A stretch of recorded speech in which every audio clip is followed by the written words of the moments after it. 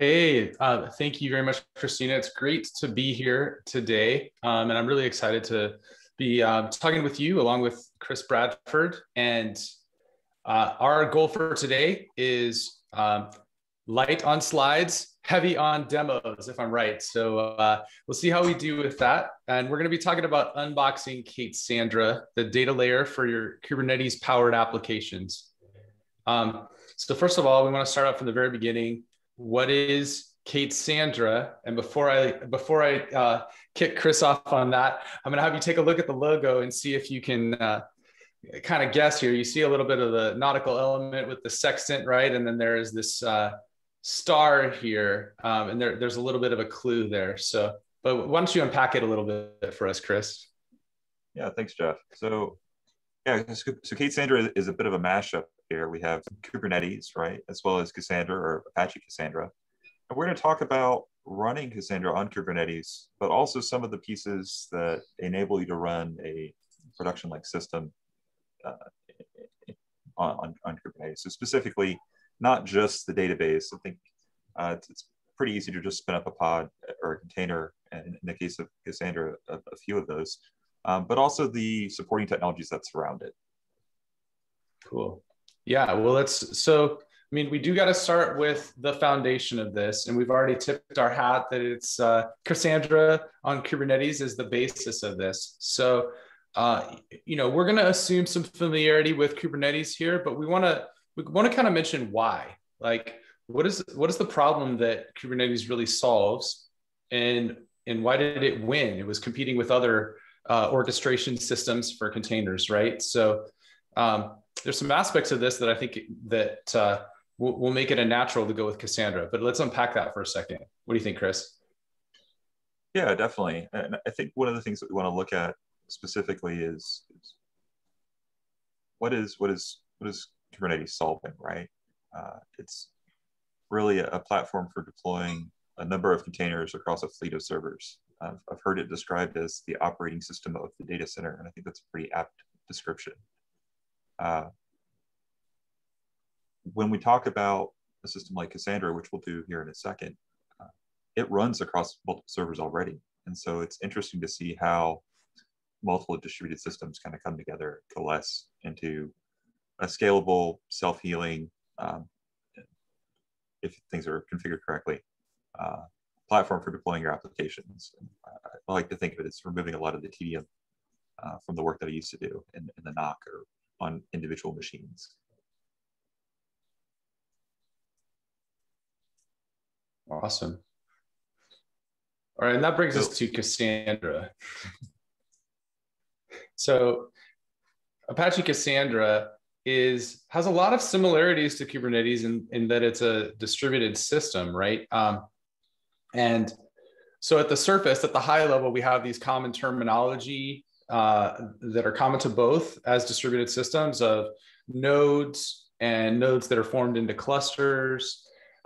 But then there is a point at which the similarities stop and there are a few differences. So the mapping maybe appears really easy at a high level, but then at the lower level, there are some details that we need to work out. And we will kind of talk through that later on in the presentation, but let's step back and say, like, why Cassandra? Like, what makes Cassandra a great solution for cloud native architectures? Sure. So one of the things that I think Cassandra has done really well is it's a peer-to-peer database.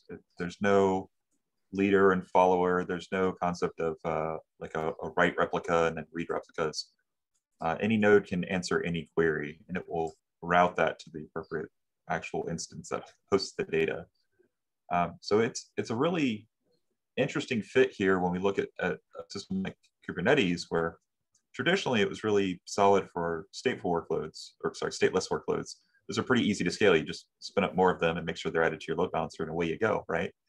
But when we look at stateful services like Cassandra or really any database, things get a little bit trickier. You can't just add a new node and expect it to be fully functional right away. What if a read request goes to that node? Well, it doesn't have any data when it first starts. So there's this process that you have to go through to make sure, okay, this is ready to start accepting traffic, or if a node goes down and comes back up, is there data there to operate on, or does it need to bootstrap off of other nodes in the cluster?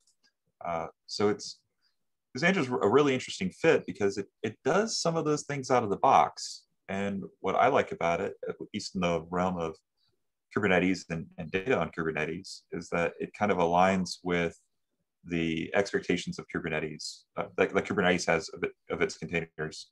It brings a lot of the behavior of the stateless, where you can scale out pretty easily, right? And you have high availability. Your self-healing if node goes down, it can come back up. That you would get with your stateless workloads. You get that with your stateful workload with Cassandra.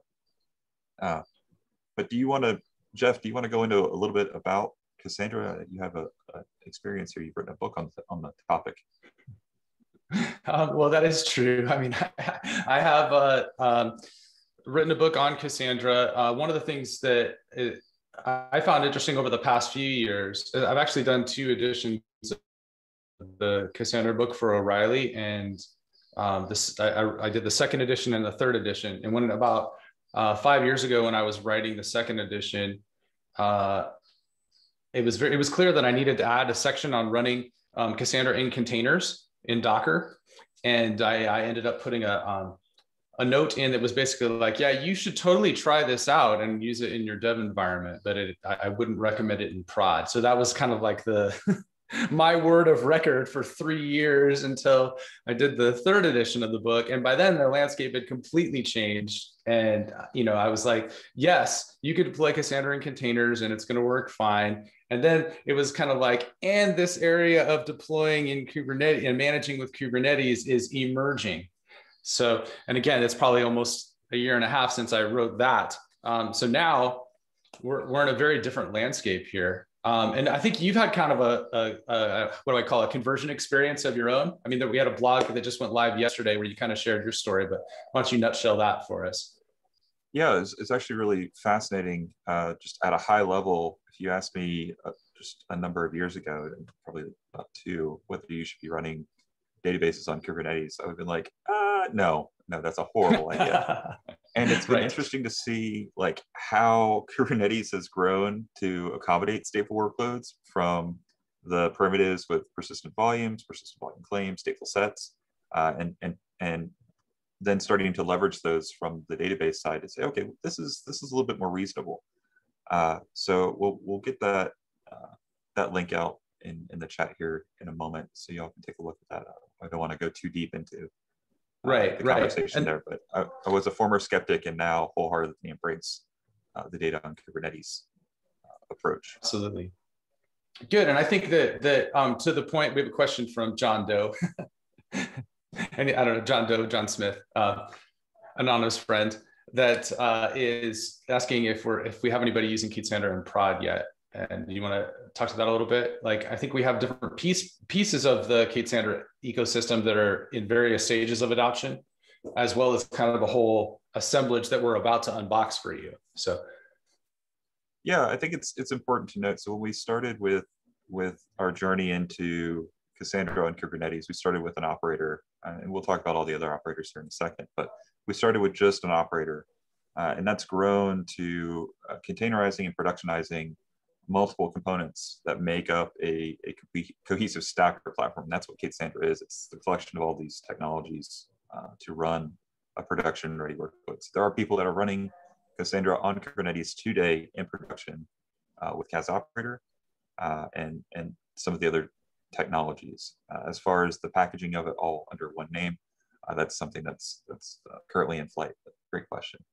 Yeah, that's a relatively new. We had a 1.0 release a couple months back, and we're dropping a 1.0 release this week with some enhancements that maybe we can talk about in line here as we get to it in the presentation. But one of the things as we talk about unboxing, right, and looking at what's inside this K8ssandra distribution, one of the architectural goals that we had was composability. So we are saying when you get a release of K8ssandra, that we're saying this is a blessed configuration that we know and we're confident saying this all works together and is packaged together well. And yes, you can customize it and swap other pieces in and out. So I feel like we've been teasing the unboxing part for too long now, though. Yeah, so let's push on. Let's dig into it. So the first component to really look into is monitoring any production system, well, any system that I want to ship to production. Maybe it doesn't always happen, but I try to make it happen, should have observability for monitoring. And so K8ssandra has taken the Kubernetes stack Helm chart and brought it in. But we actually handle all the wiring of Prometheus and the running Cassandra cluster. So the K8ssandra distribution makes sure that we enables the metrics collector for Apache Cassandra inside of each of the containers. And then it spins up the service monitors and the dashboards to actually wire this in to Prometheus and Grafana running inside of your Kubernetes infrastructure. Now, you might already have that in your infrastructure. We're seeing a number of vendor-backed Kubernetes distros actually already ship this pre-installed. It's centralized. Centralized monitoring is something that you would see. And under the banner of composability, you can just turn this off. Like you can say, I already have my own Prometheus, I already have my own Grafana, just don't bother with that. But we have the hooks in place that if you do want K8ssandra to still push out the service monitors, which provide the plumbing between Prometheus's scrape targets and the actual nodes, we can still provision this for you without setting up an entire stack. Right, and that's a really nice and flexible configuration. One of the things that I love about Grafana, as a platform for graphical and Prometheus as well, is the fact that I can build a complete observability solution for my application all the way down the stack, right? So I can have graphs that are showing the workload that's coming in on my microservices and my application tier, but also put that alongside graphs that are showing what's happening with the underlying Cassandra database. And I can, compose my own dashboard that really kind of gives me a top to bottom picture, which I think is just amazing. Yeah, I love the composition of looking at your application metrics and looking at your database metrics. Okay, where exactly is this going sideways? Can really give you the whole picture. I think it's worth noting, though. Some people might say, well, what if I don't use Prometheus? What do you think about that, Jeff? Well, as we've been talking about the that format of the Prometheus, the way that it represents metrics is becoming somewhat of a de facto standard, and so we're seeing a lot of other monitoring stacks provide compatibility with that. So I think that's it's our short-term answer for that, right? Yeah, even if you don't use Prometheus, a number of the monitoring solutions out there can still scrape those metrics and ingest them into their systems. All right, so monitoring, knowing what's going on is one thing, but there's definitely some operational tasks that Kubernetes itself isn't going to magically just do for you. So I feel like we should talk about some of those. Yeah, and I think one of the key things that comes to my mind is, well, what happens if, so monitoring is great, but all of a sudden I just don't have nodes. What do we do then? There's a stray command pointed at the wrong namespace, and now I don't have my cluster. What can I do? And it's not just human error too, right? I mean, we have worker nodes that can fail in a Kubernetes cluster, and it's designed around that. But sure. Now, what if those nodes had data? Yeah, that's where the stateful conversation gets interesting, right? And so we've taken the Medusa project out of the last pickle, and I think I'm trying to remember if that came out of Spotify or if that was the repair system. But in any case, it powers backups via Kubernetes custom resources to a object store. So you can, instead of having to kind of orchestrate this by hand, you just say, hey, I want a Cassandra backup.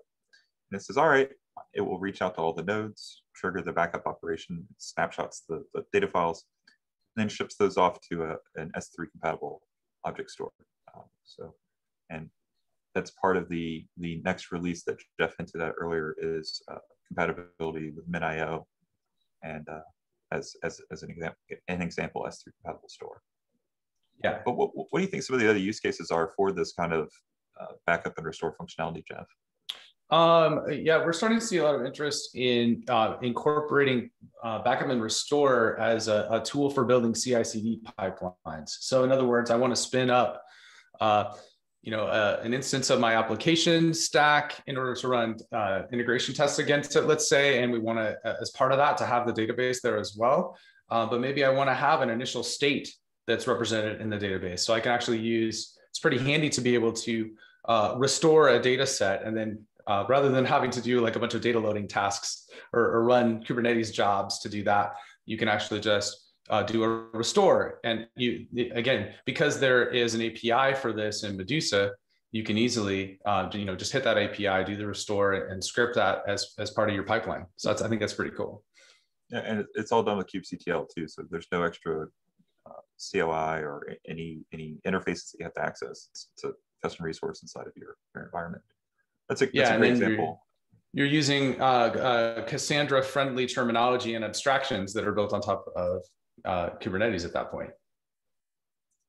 So one of the interesting things about a distributed system, though, is that data can sometimes get out of sync, and we do everything we can to make sure that doesn't happen. And Cassandra's been around for, I think it's north of 10 years now, and so there is, we call it repair.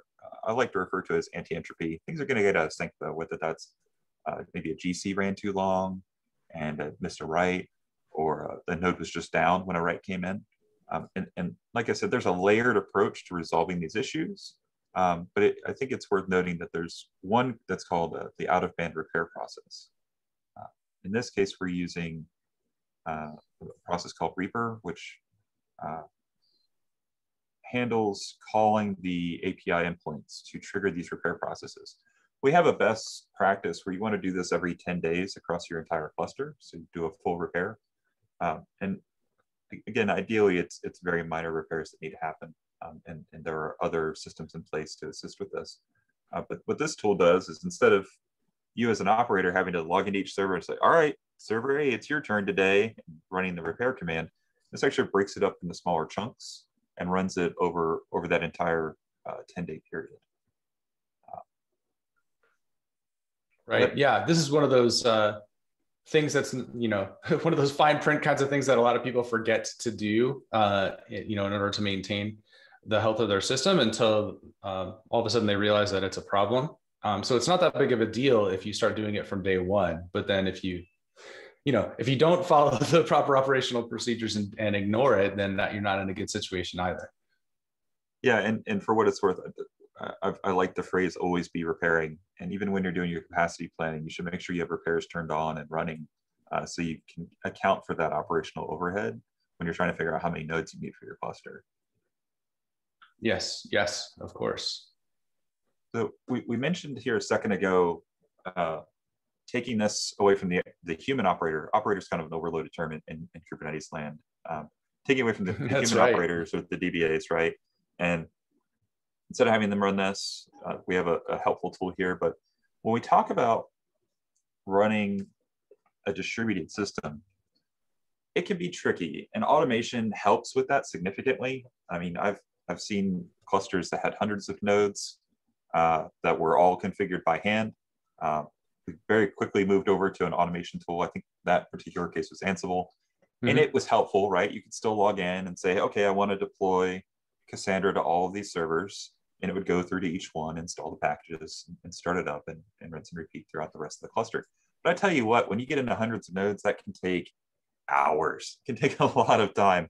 And so one of the things that we've created, and we mentioned it earlier, was Cass operators. It's a Cassandra operator. And it does a really good job of translating these like logical concepts of a Cassandra data center and Cassandra racks and the size of a cluster and the topology and all this into Kubernetes resources. So it'll say, okay, I know that a logical rack inside of Cassandra is equal to a Kubernetes stateful set. Yeah. If you describe that rack to me, I being Cass operator, will go ahead and say, hey, Kubernetes API, can you make a stateful set for me? And just like we mentioned with repairs and with backups, there are other operators as well. So the Medusa operator, the Reaper operator handle that translation for you. But there are also Kubernetes controllers. They do reconciliation. So in the case of a pod going down for Cassandra, Kubernetes will restart the pod, right, and try to bring it back online. But in the complexity of running a distributed system, maybe we want to restart pods in a certain order.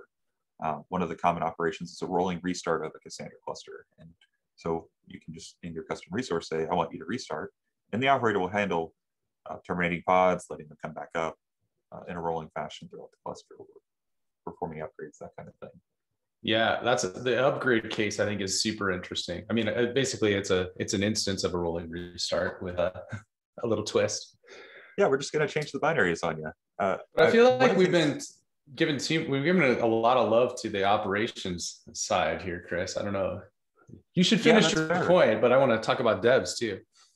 Oh yeah, sure. I think one of the things that is worth calling out though is when you go to do something like an upgrade, you want to make sure that everything isn't just going to go sideways.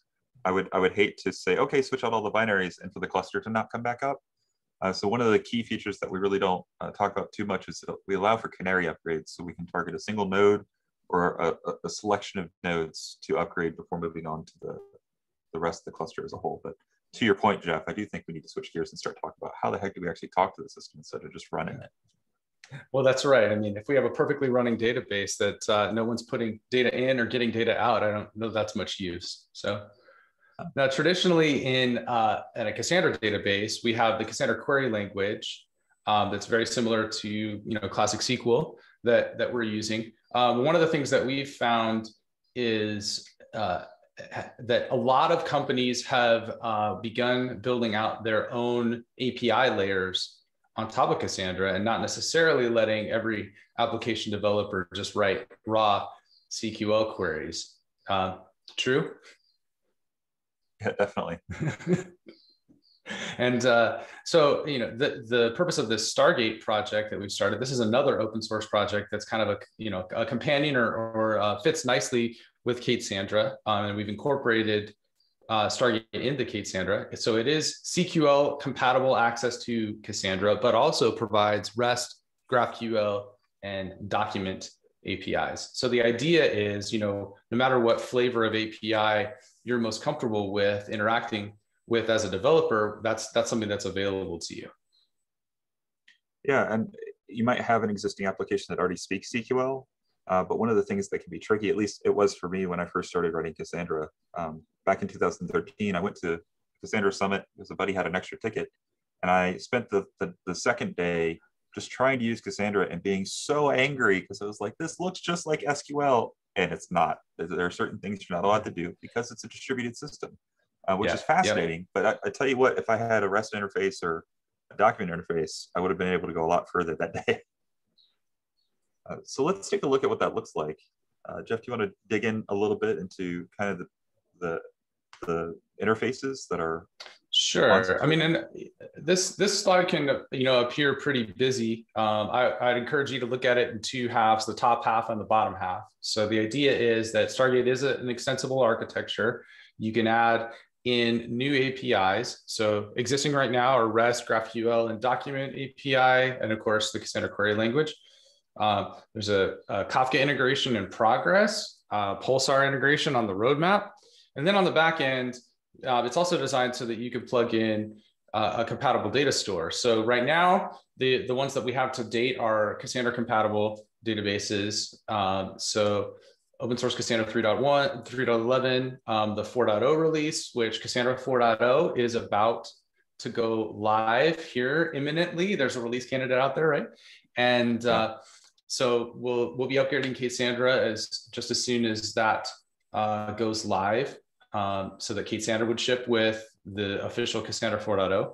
And then of course the DataStax, the enterprise distribution as well fits. But the idea is that you could plug this in. You could do the work and if you wanted to plug in a different database engine on the back end. So very composable. That's the architectural principle that's at work here.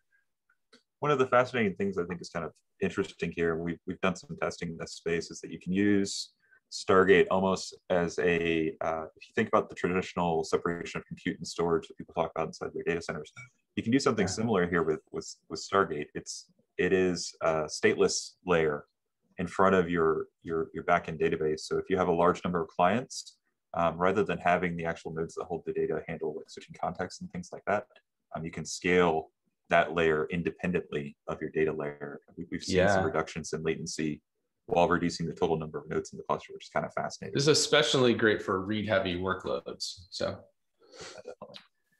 So let's look at what it takes to actually install K8ssandra and actually fire it up inside of your Kubernetes environment. So it's pretty straightforward.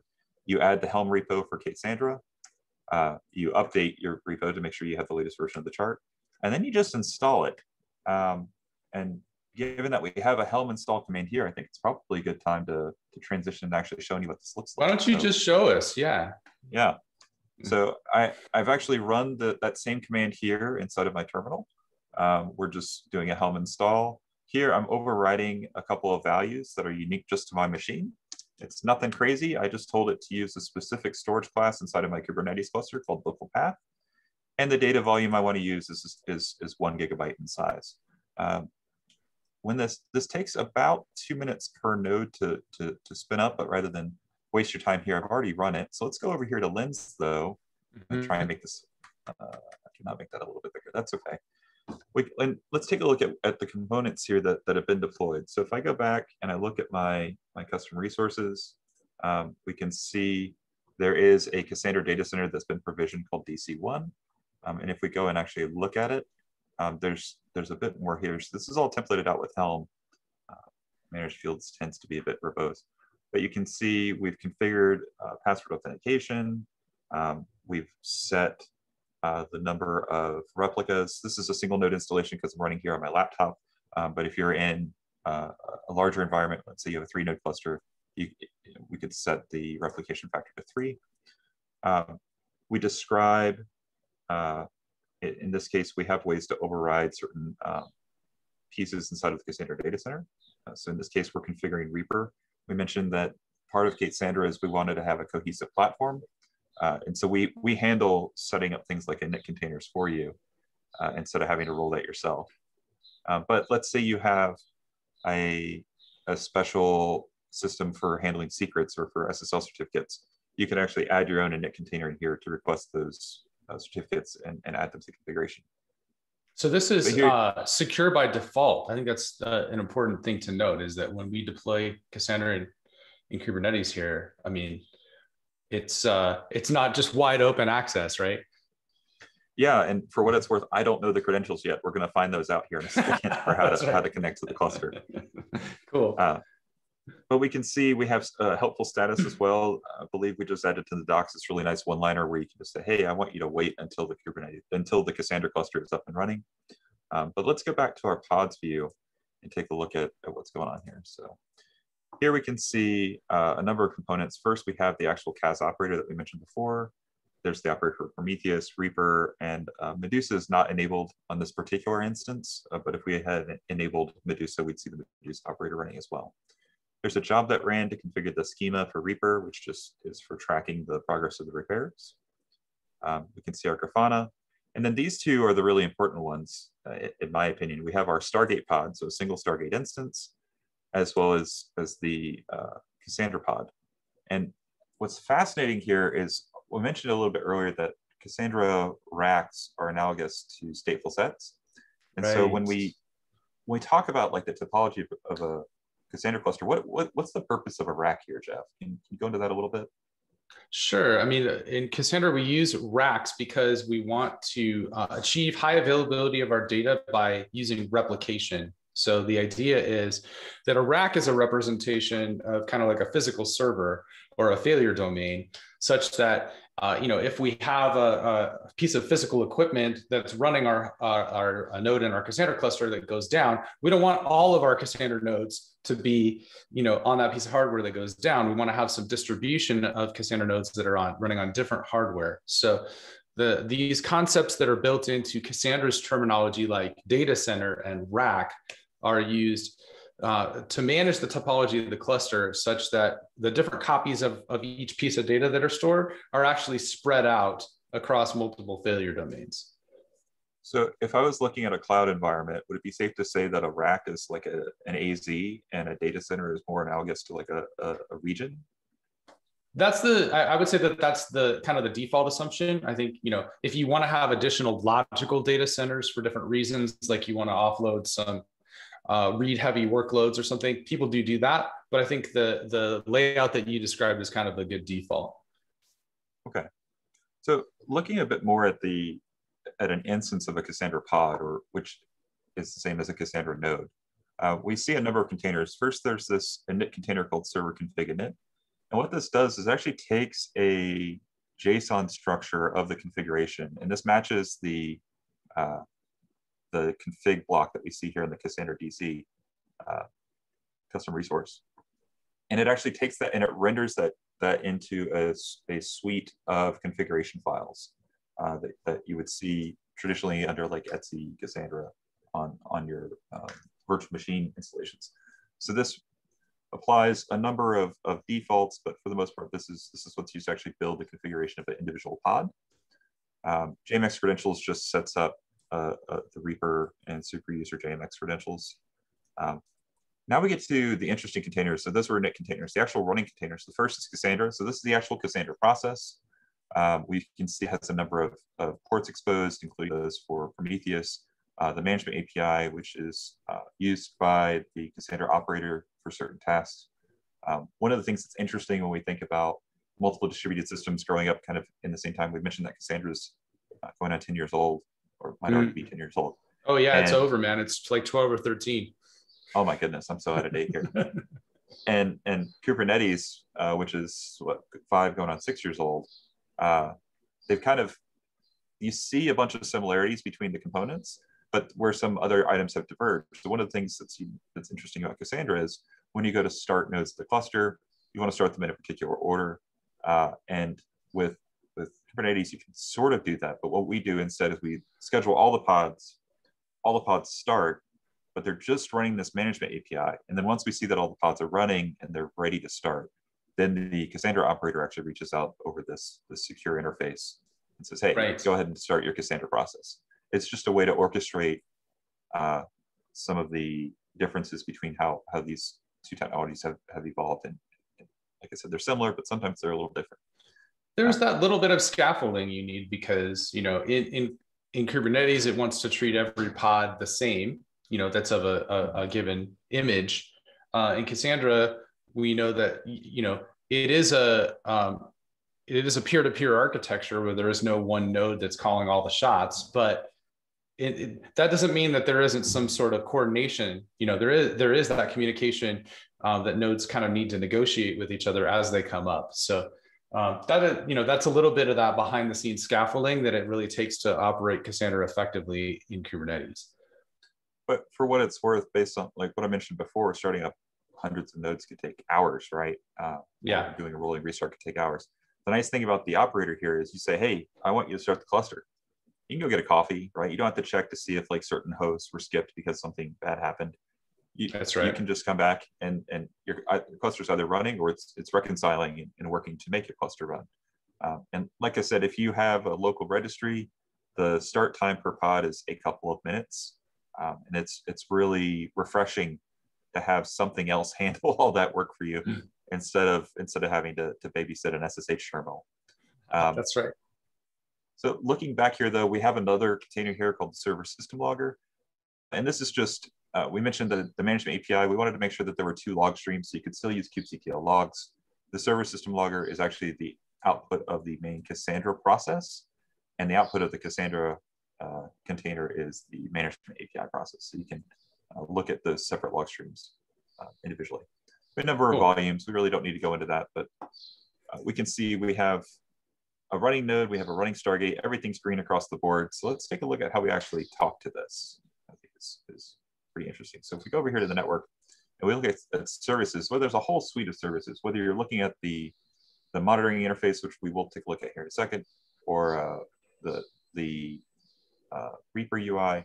I do want to call out that there are a number of headless services that represent your Cassandra cluster. So your application would point at maybe the DC1 service, where your monitoring might point at the all pod service, because that one shows pods that aren't up yet.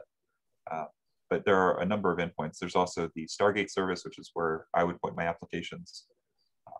And now finally, we want to get into the actual secrets. So this is how we communicate with the the cluster. So let's take a look at the super user. So K8ssandra has created our cluster. It's also created our user account. So here the username is K8ssandra-superuser, and this is just a random string. You can create the secret yourself and use predefined credentials, but just for the sake of the demo here, we went with the default, which is just, hey, make it for me. So let's go and kind of explore the interfaces a little bit. I'm going to go back over here.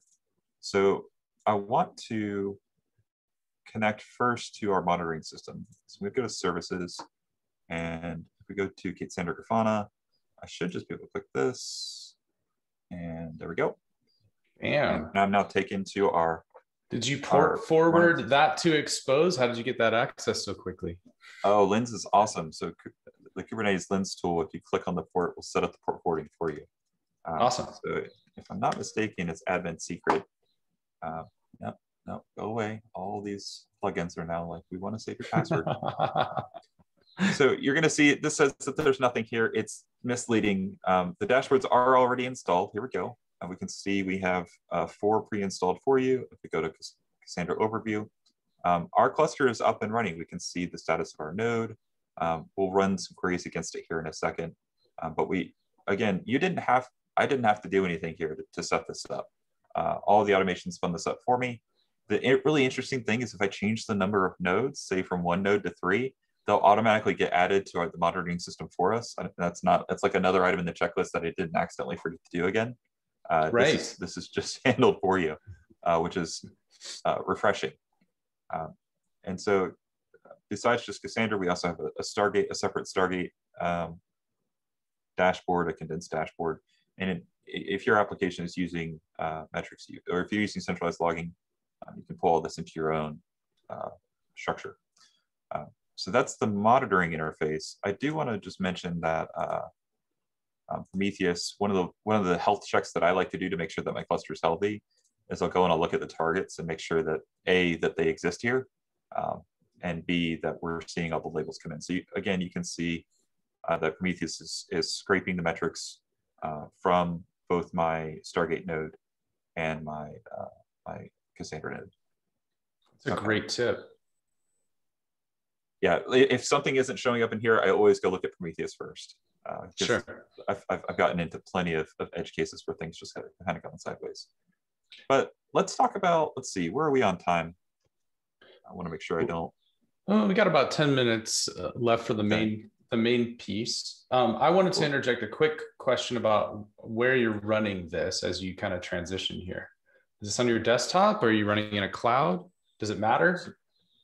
It doesn't matter. We test and run on a number of Kubernetes versions. In my case, I'm running on K3D on my local laptop. So I'm running a single node with a load balancer as part of K3D. We test in kind with our integration tests. And as part of the current build out, we're building out a whole suite of integration tests that target the major cloud Kubernetes vendors. But if we go to the project, you can see we support a number of Kubernetes versions and test against those. This is where I think the composability of this is really helpful, because I also mostly run K8ssandra on K3D on my desktop. And so that's kind of like why you have that configuration where the Medusa is turned off, because maybe if you're just doing dev work locally, you don't need backup and restore capability. Okay, so just don't, turn that part off. Yeah, and I was doing some work just the other day where I didn't really need repairs locally either, so I turned that piece off just to slim down the amount of resources that were needed just for my development cycles. Right. And Alex Dejanovsky has a great post on the K8ssandra IO site about like what is that minimum development configuration, because we know a lot of people like to run just the essentials locally. So definitely look for that post on the blog on K8ssandra.io for that minimum config. There's this fascinating conversation around, do we go with a single node or do I run multiple nodes in my development environment? And that way you can simulate what happens when 2 pods go down and maybe you have a reduced consistency level. What's your recommendation?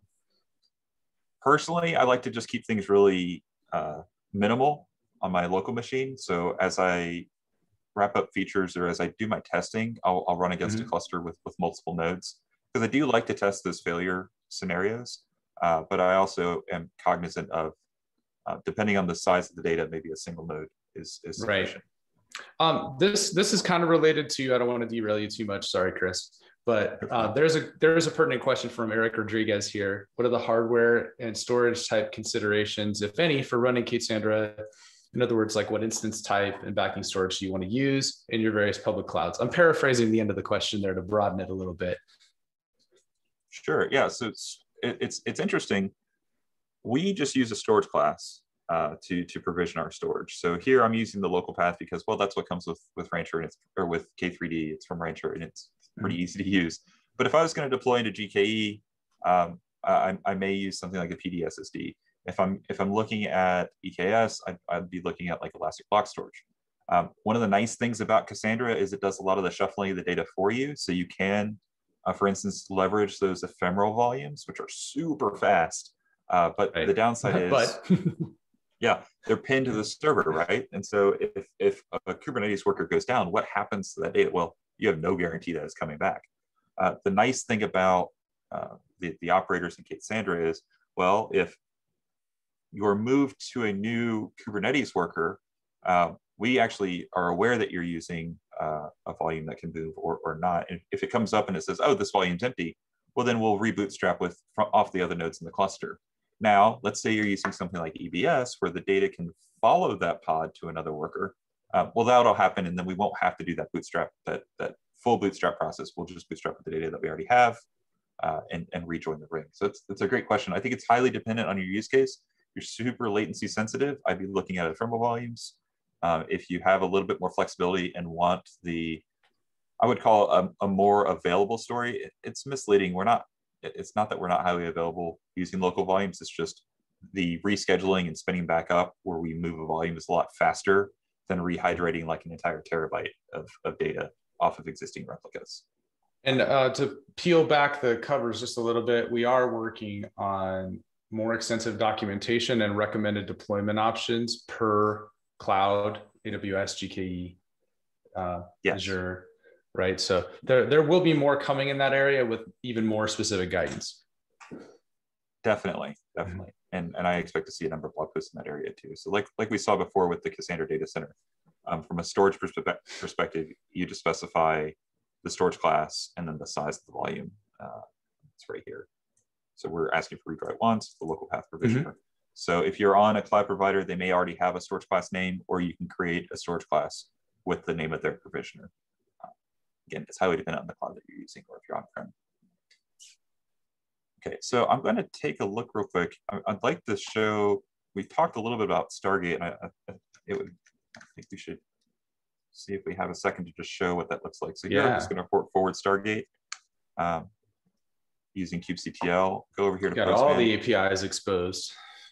Yeah. Well, just a single command would be nice, right? And so we're going to copy our password for the K8ssandra super user. So we're just going to look at that, copy. If I go back here to Postman, the first thing that we do is we authenticate with to retrieve a token. Make this just a little bit bigger. There we go. So we send this, and it comes back. It gave us an auth token. I've taken the liberty of stashing it here inside of an environment variable so it's easy to use. But from here, so I'm using the document API. So the document API has a flexible schema. You can just kind of send it whatever JSON you want and it'll work. So here we can see these are all the namespaces that exist. But I don't have one for my application yet, so we'll go ahead and create one. So here we're going to say create a new namespace named my app. It created the namespace, and then if I go back and I read that namespace, we'll see it exists. The next thing that I'd like to do is create, in this example, I'm talking about surveys. Let's create a survey. This will say, oh, there's no survey table. You can see the URL is namespaces, my namespace name, my collection. Here, I'm going to create a survey. And in this case, it's just a title and an array of questions that's empty. And this comes back with the document ID. This one takes a little bit longer because it's actually creating the tables in the background. It said it didn't have tables before, now it does. And so here we can see the document ID. If we go back and list out, we can see this is that first document I've submitted. Same thing happens if I want to create a new a new collection, in this case, questions. I'm submitting what is your favorite color? And I'm using environment variables here to keep the IDs in place. So now I have a new document ID. I can actually update my existing document with that new ID. You might be saying, Chris, this doesn't, why don't you just have like nested documents inside of here? That's a fair question. One of the reasons I'm talking about it in this kind of context is I like to play around with my data model here with the document API and then start to turn that into more concrete tables that I would use with regular REST API or even with CQL. And for those that might be less familiar with Cassandra, this is, or even those that are, right, not what Cassandra interactions have looked like historically.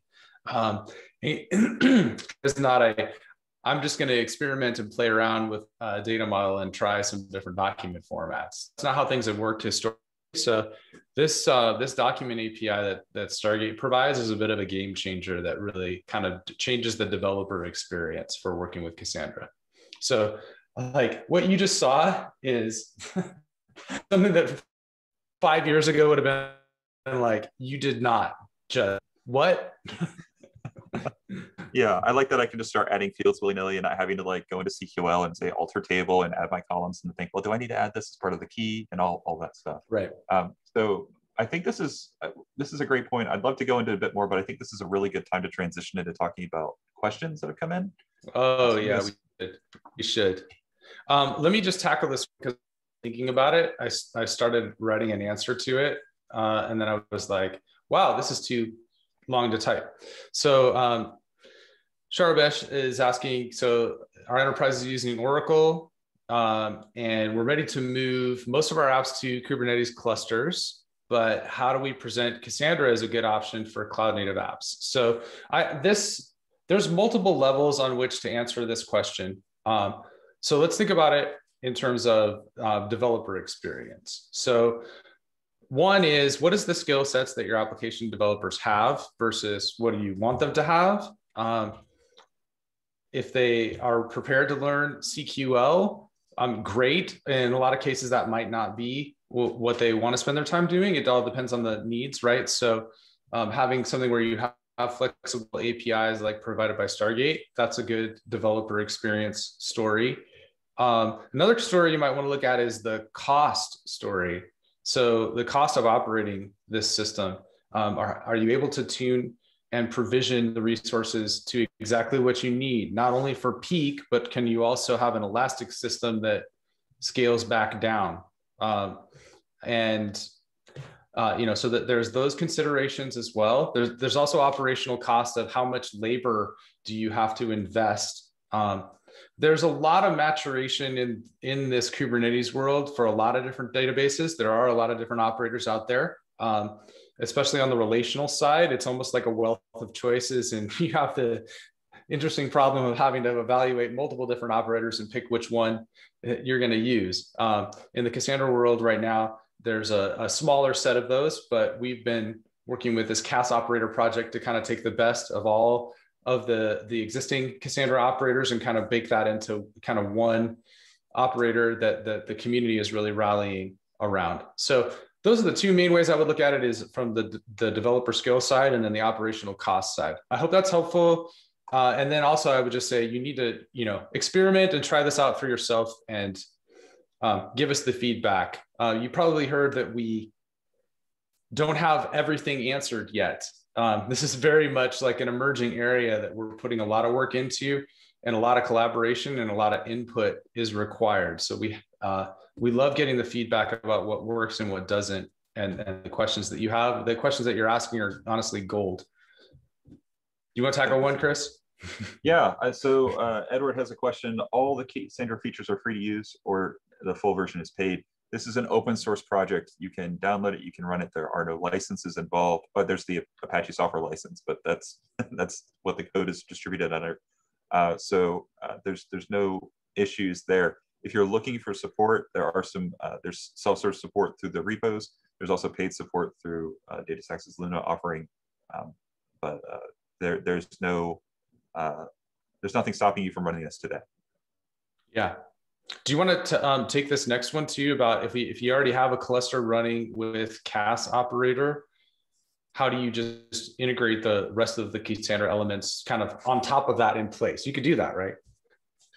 So we're putting together the documentation on this. There are some assumptions that are made with that K8ssandra. It plugs into the existing CAS DC or into it, the CAS DC. I want to make sure I understand the full implications of what that would do to an existing CAS DC. The seamless way that I would pursue is I'd set up a new data center with K8ssandra and have it connect to your existing data center that's being managed purely by CAS operator. Then you can have it migrate the data into it and spin down the old DC after you perform the migration. It's zero downtime. It's pretty painless. We have some documentation coming out about this here in the coming weeks, but rest assured we have been looking into that. We would love the specific details of this use case, so please reach out to us. The community page on the K8ssandra.io site lists out various ways that you can get in contact with us. Probably the best way right now is our mailing list, but of course, file in on the GitHub repo is also fine. Maybe not if you just have a question, like if you have a specific issue on an issue. And then we are working toward launching forums so we can have a more responsive turnaround on your question. Also see the answers to. That's coming live very soon. Yeah. So there's another question of how can I add these dashboards to an existing Grafana? So with K8ssandra, we have a flag that if you don't want to deploy the full Kubernetes stack, you just want us to provision the dashboards, we'll create those in a config map, and then you can wire those into your existing Grafana installation.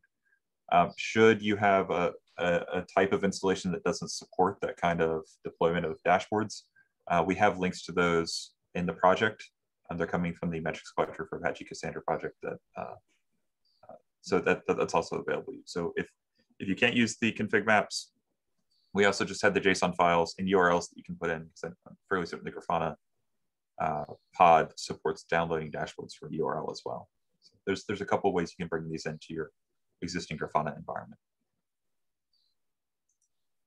There's a question here, Jeff, about the performance if we're putting in additional layer of abstractions. I think the person, Robert, is referring to Stargate between your clients and the data nodes. And I know traditionally we would say, hey, just point your clients directly to the Cassandra cluster. Maybe it'll skip an extra hop or it knows directly about which nodes to go to. Do you have any feedback around that performance question?